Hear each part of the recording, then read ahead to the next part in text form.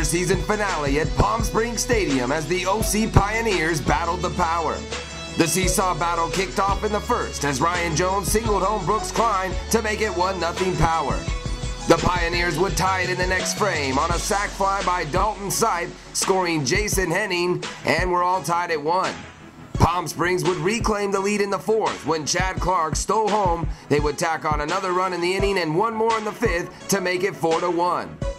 The Pioneers would mount a comeback in the seventh as they scored 2 runs to cut the deficit to 5-4. But Chesney Young had the answer in the bottom of the 8th as he crushed a towering 3-run home run over the left field wall to make it 8-4 Power. I swung a light bat tonight.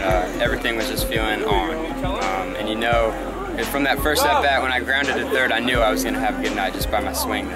Bill Olson earned the 3-inning save and Gabe Asakura got the win as the Power won their 40th game of the season.